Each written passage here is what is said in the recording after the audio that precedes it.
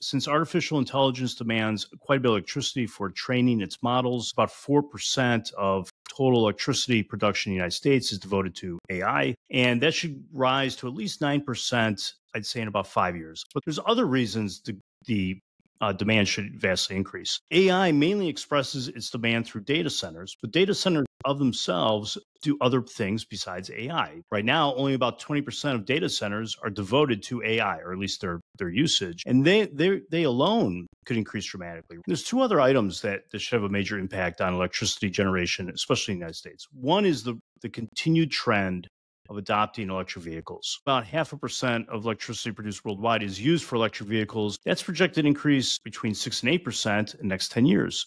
Cryptocurrency mining is another area. Just like EVs, so it uses about 0.5% worldwide. That's projected to grow to about 2.5%, 3% over the next 10 years. So there's a number of reasons why the strain on the electricity grid in the United States should increase dramatically.